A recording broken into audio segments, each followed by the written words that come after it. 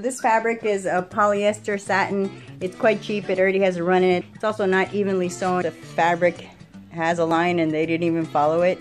This one was wonkily sewn. You can see quite a wavy road there. I'm going to be pulling that out, I think, which is nice because what I wanted to do was also make pockets like my current crossbody bag has, and fold it this way, and bam, we've got 1, 2, 3, 4, 5 pockets, and this will be a reinforced one, which is nice when I have something delicate like my telephone. So I won't be seam ripping that, but I will be pulling out the zipper and then cutting off a little stitch off the side, relying on this little design feature because then I already have a guideline and it minimizes the time. I'm not trying to do it perfect, I'm trying to get it done.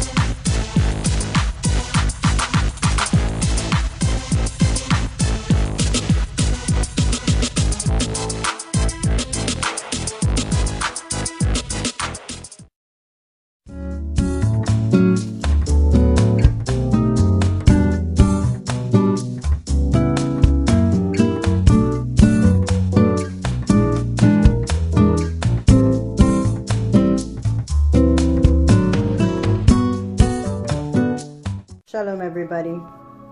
So I take it from Rachel Maxey that if you break into your own videos, you have to look like a seamstress that's been put in the witness protection program. That's what's happening here. I'm not taking this video hostage. I just want to let you know, right now you should be watching a video of me attaching the lining correctly in the bag. Instead, I thought I'd make a little demonstration. Here we go.